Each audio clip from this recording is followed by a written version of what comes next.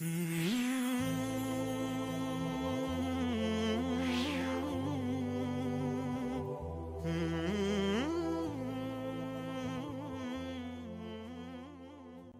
ar-Rahman ar-Rahim.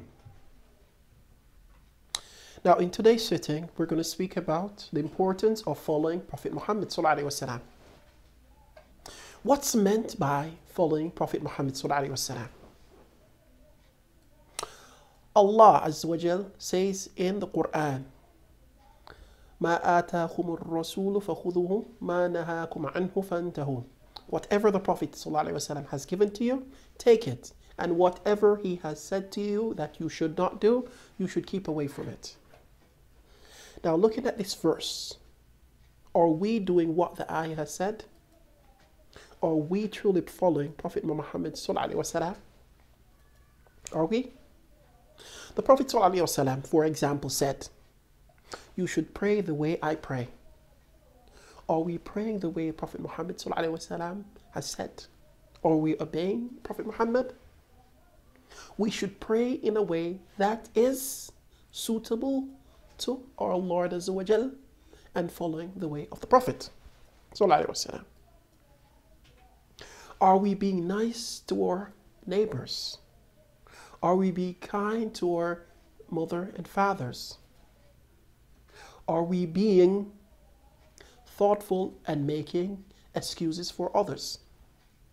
Now, frankly, I'm not the best of you, and I'm reminding myself and reminding you that we have to follow the Prophet ﷺ and being conscious in whatever we do. Life is short. Every minute counts. When will you make your life in accordance to Prophet Muhammad ﷺ teachings? When? When you're close to your bed, or when you have a few more breaths left in order, or before dying? When? When will you truly follow Prophet Muhammad ﷺ and keep away from your desires? When will you enter into the obedience? Ya ayyuhalladhina amanu udkhulu fi silmi kaffa. O people who believe, enter in Islam fully. This is a verse. Enter in Islam fully, completely, not portionized. Not the way that we feel today and we don't feel tomorrow. We go in fully. We enter into Islam fully with our mind, thoughts, and everything. That's a true Muslim. That's a true mu'min. That's a true muhsin. Now, are you from one of them or from the highest point of belief? You have to look in yourself and give account. On a minutely basis, daily basis, monthly basis, yearly basis. Time is going. When will you make the change of obedience? When will you be truthful to yourself, truthful to your Lord? When? When? Time is going. Try to make the change now. Now, frankly and scientifically, we do not know everything. But Allah Azza wa Jal, the Most High, knows everything, and He has given to us two revelations. Two, the Quran and the Sunnah. It's not upon the mu'min to be given an evidence from the Prophet ﷺ and he refuses to accept it, or he says that it doesn't agree to my school of thought, it doesn't agree to how my mother says it, it doesn't agree to how my brother looks at it. What's this? What is this? Is this Islam? Is this being fully obedient to Allah Azza wa Jal? Is this the way of the Prophet Sallallahu Alaihi Wasallam? To be worshipping your desires? Huh? When will you become mindful of the way that you are living, which is un-Islamic? When you will start obeying your Lord the way that the Prophet ﷺ has encouraged us to do it? When? Do not waste any more time. Take the initiative now to get closer to your Lord. How? By obeying the Prophet ﷺ. By praying your salat on the specific time. By fasting how the Prophet ﷺ has encouraged us to fast. By doing Hajj, if you're able to. By keeping away from backbiting. By not killing each other. By not being envious over your brother and sisters. By not trying to do others evil for fun. By not delaying the rights of people who are under your sponsorship. There are numerous things that we can sit and mention which is in the accordance of Prophet Muhammad ﷺ and the way that we should worship our Lord, Allah Azza wa Jal. We need to make a step now. We need to make a step today to make a change. Change of obedience. Change of following Prophet Muhammad ﷺ. And I remember a script of one of the companions.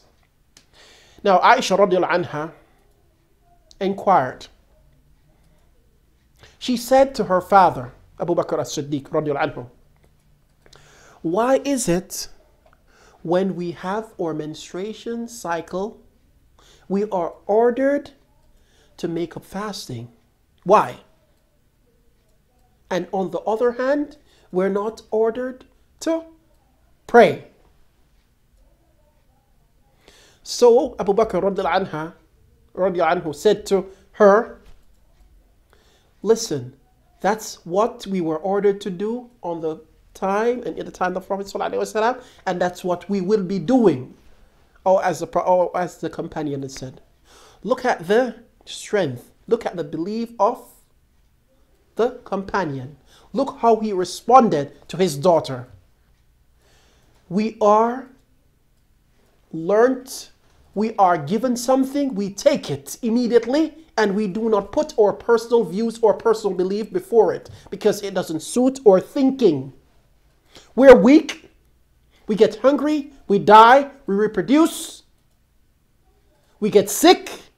Come on. How can you trust yourself? How can you trust your own instincts? I'm smart. Why? Are you senseless to that extent not to take from the Prophet ﷺ? Now the Prophet ﷺ, the Prophet ﷺ has never spoken according to his own desire. Verily, he speaks according to the revelation from Allah Azza wa Jal. We need to raise the Iman. We need to raise the faith in Allah Azza wa Jal, the Most High, that He knows everything. We need to truly believe it, that Allah, the Most High, knows everything, and we have to give an account for what we're doing on a daily basis. Trusting your Lord, trusting Prophet Muhammad ﷺ, be conscious of what you're doing on a daily basis. Know that the success only lies in the implementation of Islam in your daily life. Know that. Take it from me. Take it from an person that's somewhat experienced I won't boast a lot. But try. See the tranquility that comes in your heart after praying the way the Prophet ﷺ has encouraged us to do it. Look, pray, pray, hold your tongue. Do not say things unless it's good. Do not say things unless it's beneficial for you and for others. When will you become conscious? When will you start truly obeying Prophet Muhammad ﷺ in all acts of your life? You can't portionize it. It has to be done fully. Fully. When? Take the initiative. Take the time. Go and sit with the scholars. Do not just read from any book and get an understanding according to how you feel or according to your limited understanding. Sit with the scholars. You can find them. If you're doubtful about a hadith, go on the internet. There are many Salafi scholars on the internet that can help you. I'm sure many of the questions that you have were presented or understood by others before, and the answers are there for you. You just have to search. You just have to search, look, obey. That's it. Nothing is easier than this. Nothing is easier than going with Prophet Muhammad sallallahu alaihi wasallam. Now we need to make the life only for Allah by making our actions in accordance to the Prophet sallallahu alaihi wasallam, and doing this in the best of all ways. The Prophet ﷺ has encouraged us in many situations to follow him. And even Allah Azza wa Jal in the Quran has taught us to worship him, believe in him, and follow his messenger. When will we make the change? We need to make the change before there's no time for changing. And that time is unsure for us because we are limited thinkers. We don't know when that death will come to us. We don't know when that time of departing will see us. We don't know when. So brothers and sisters, kindly make the change. Follow Prophet Muhammad ﷺ and try to increase yourself in knowledge. Try to implement what you have learned on a daily basis. And sit with the people of knowledge. Speak to them. They're everywhere. You can find them. You can find pious scholars everywhere. Alhamdulillah. The knowledge is here.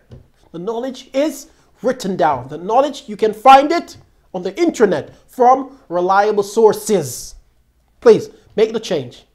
And if you have any comment or feedback about this sitting, please feel free to put anything under this YouTube setting. Thank you for listening. Assalamu alaikum wa rahmatullah.